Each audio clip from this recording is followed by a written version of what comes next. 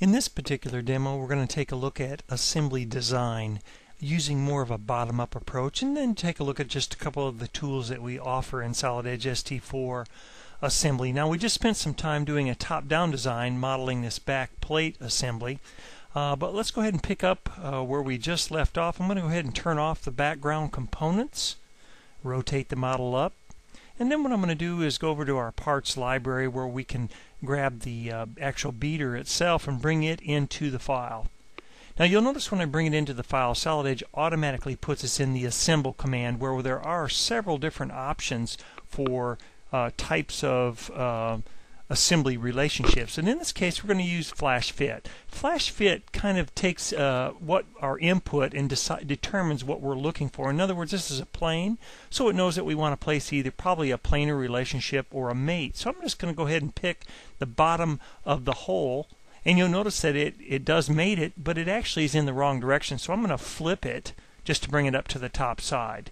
Then I can place an alignment between any axis and the shaft on the beater. And then finally, what I want to do is I want to pick the back face of this tab sticking out. I'm going to use Quick Pick. If I hesitate, you'll see the little dots show up, and I can just go grab that plane and lock it into position. It'll turn it into that position and then lock it there.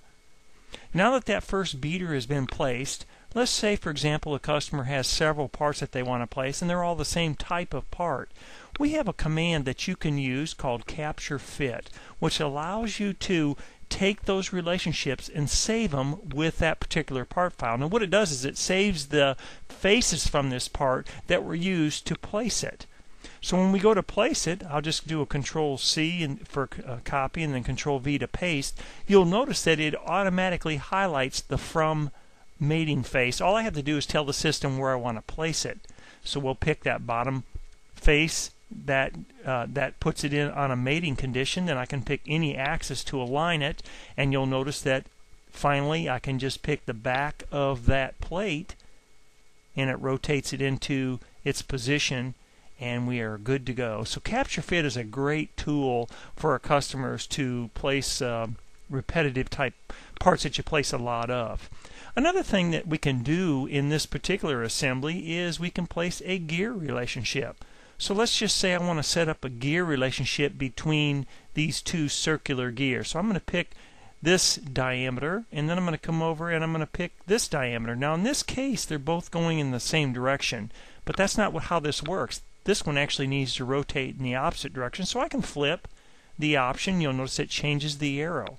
Once that relationship is complete, I can right mouse button click to accept it. I then need to place from the driving shaft a relationship between this flat face and the shaft itself. It doesn't really matter which direction this turns, so we'll go ahead and right mouse button click to accept it. So I've created two gear relationships between these three gears here. Now what I'm going to do is actually create a motor that drives this particular shaft. And again, the direction is not that important in this case, but we could flip it if we wanted to go in either direction, and then right mouse button click to accept. Once the motor has been added, you'll notice it's added to Pathfinder if we need to make any changes to it. Whether it's a linear motor or circular or rotational motor, we can do that kind of a change through the Pathfinder. Now let's go ahead and put this in motion. We can actually simulate that motor, and you'll notice it brings up this timeline, and we can open the timeline up and take a look at it. But in this case, we'll just go ahead and collapse it so we can kind of see what's happening and just kick it off. You'll notice that the driving gear is driving the other two gears and the beaters, and as I rotate, or excuse me, as I zoom up, you'll notice how those gears are following along through those gear relationships. So it's pretty cool technology to be able to watch that and to be able to set that up and kind of analyze what's going to happen when that actual motor does turn. Now another thing that we offer in the assembly environment is to place things like fasteners. And so we're going to go to the Fastener System, and in ST4 we've changed the Fastener System interface. So I'm going to pick this particular hole as my top plate, and I'm going to pick for the diameter and depth, we pick the bottom part of that hole, and it's going to bring up the Fastener System interface. Now you'll notice that I'm pointing at the DIN standard, but what I want to do is I actually want to come down and pick the bottom, the button head screw, and I'm going to add that to my stack just by clicking on it and saying Add Fastener. Now when it adds the fastener, we obviously can change the minimum extent length. I'm going to change that to 1. I'm then going to go to the top stack and I'm going to pick the washer. I'm going to get the 4 millimeter and add that to the stack. And then we can go to the bottom stack, again add the same washer, but now we need to add a hexagon nut. So we'll just go to the first nut available, make sure that that works. You can also double click and it will add it to there. The neat thing about the new interface is if I don't find the parts I'm looking for, I can go to the Select from Library and it'll bring up the standard parts library. Another cool thing, probably the neatest thing of ST4 fastener systems, is the ability to save settings. Once I build a stack, I want to reuse it several times, just save the stack. That way you never have to recreate that stack again. And then of course, when you're completed with this, I'm going to just kind of put it in view where you can see it. You'll notice that we can actually preview that, and you'll notice it shows us what it looks like. So when we're satisfied, click on the OK button and the system places the fastener system in your file. At that point, if you need to flip it, maybe you've got the wrong side defined, you can easily flip the definition very quickly.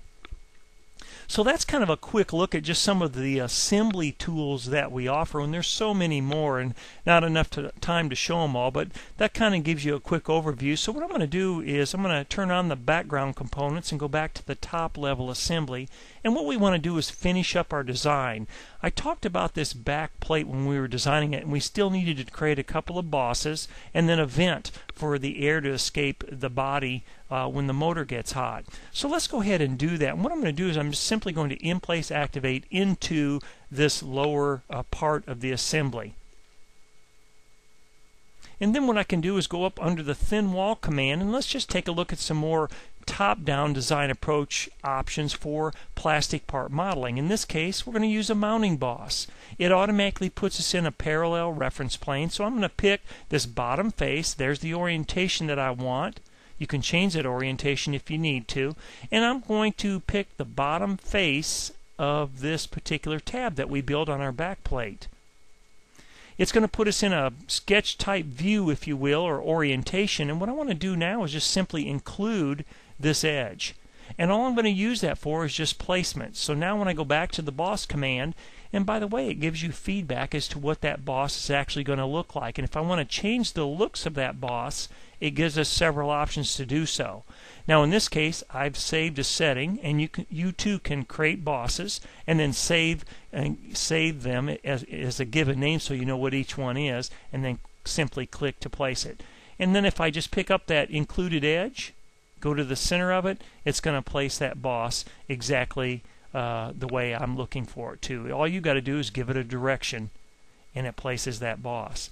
Now let's place one more of those. Again, we're going to go off the bottom plane, and I need it to be in the same orientation. By using the N key, I can rotate and get the right orientation. And then what I want to do is I simply want to pick the bottom edge of that so it's at the right depth, identify, place that, and then go back to our boss command, pick up center. The setting is still the same, but what I want to do is I actually want to remove the 15 and just put 5. It doesn't need to be quite that offset that we had on the first one, and you'll see that in a second. Then we can close out, give it a direction, and now you can see the difference in the height between that offset value 15 and 5. Really neat command, and allows you to develop bosses with supporting ribs 2, 4, however many ribs you want, or none. You can see the different types that we've created in the model. The final thing that I think is cool is the vent sketch. Just from a 2D sketch, we can create a very sophisticated looking vent, which can have ribs and spars. Now in this case, we're just going to use the ribs option. I'm going to identify the outside sketch, And then for the ribs, I'm just going to go to single so that I can select all those internal sketches. And then we'll go directly to the direction, and we want to go down into the model. And you notice it'll add it to that curved surface. But the really cool thing here is it's a sophisticated vent.